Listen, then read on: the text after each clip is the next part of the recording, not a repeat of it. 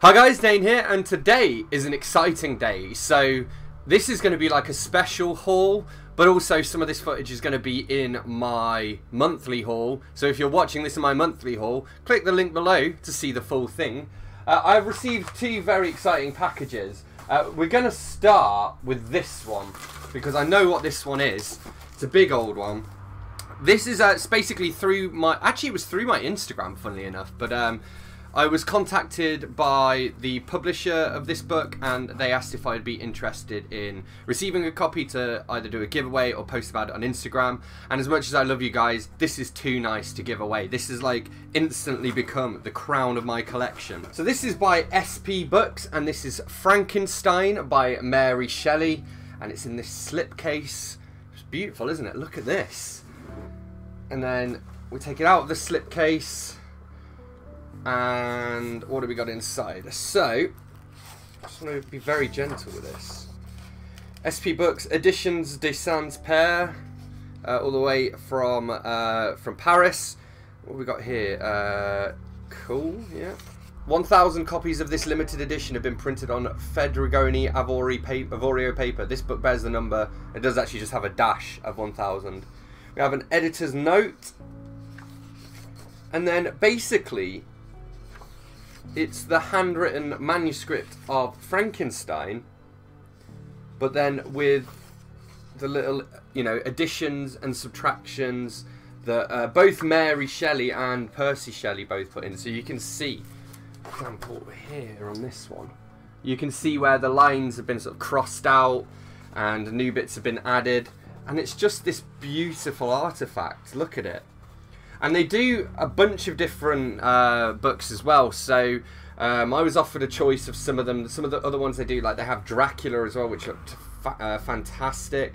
Okay, here we go. In the same collection, we have Jenkins by Émile Zola, Le Bible Historiale by Guillaume de Molin, The Great Gatsby, F. Scott Fitzgerald.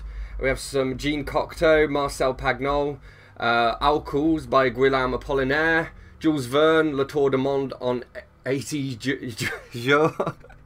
I was doing well, and then I realised I have no idea what 80 is in French, and it's just a number here, so I can't try and pronounce it. We've got Jane Eyre, Charlotte Bronte, some more Jean Cocteau actually, Victor Hugo, Notre Dame de Paris, Gustave Flaubert, Madame Bovary, Alice Adventures Underground by Lewis Carroll, some Proust, Baudelaire, Voltaire, Jules Verne.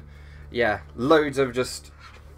you know, big hitters there. And as I say, they also have Dracula, which I thought looked cool as well. They are quite expensive, that's the only thing, but I mean, you're paying for quality, you know what I mean? So I'll link below to where you can learn more about these books. And yeah, this has instantly become pretty much the highlight of my collection, you know? I can't wait to actually get some decent shelves up so I can display it properly. I could get the two editions of Frankenstein, so there's like the published text and then Mary Shelley's original text as well, isn't there? And I could get both of those, and then read those alongside this and sort of see the evolution of it.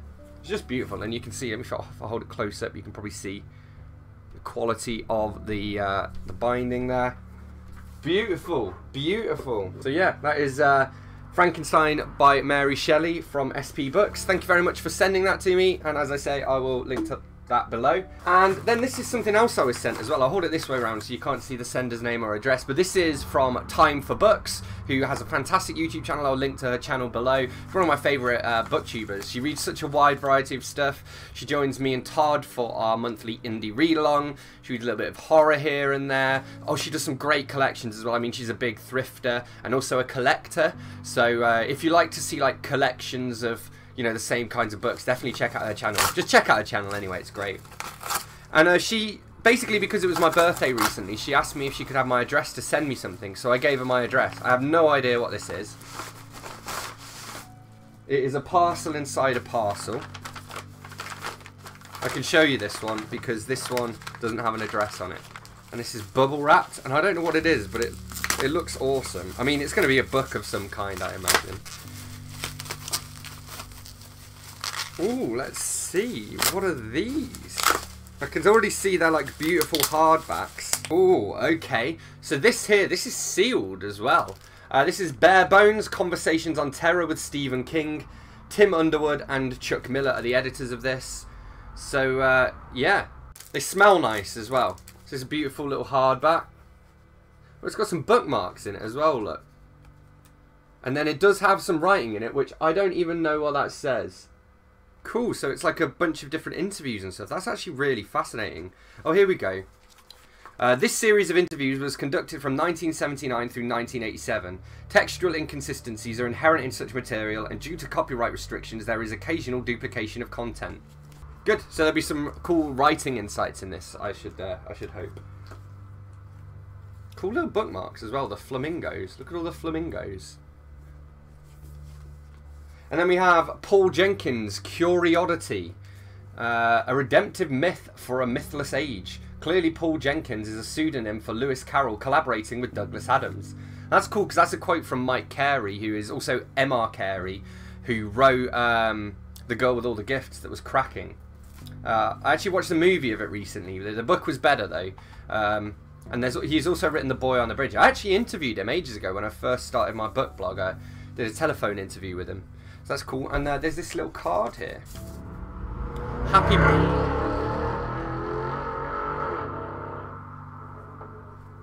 I live at the bottom of a hill and people just go crazy driving up there. And also it's a really dangerous hill. Someone was coming down like that the other day and crashed into the corner of the... Anyway, happy birthday. Or no, happy birth yay. Another year older, you're wearing it well. If it wasn't your birthday, then no one could tell. Happy birthday, Dane. We have this little handwritten note as well. Hey Dane, I hope you are well. It is woefully late for your birthday. What date are we on? Yeah, it's over a month ago, but it's fine. But I hope you enjoy these two books. Both reminded me of your reading taste. The Stephen King was an easy choice. As for the other book, the blurbs made me think you might enjoy it.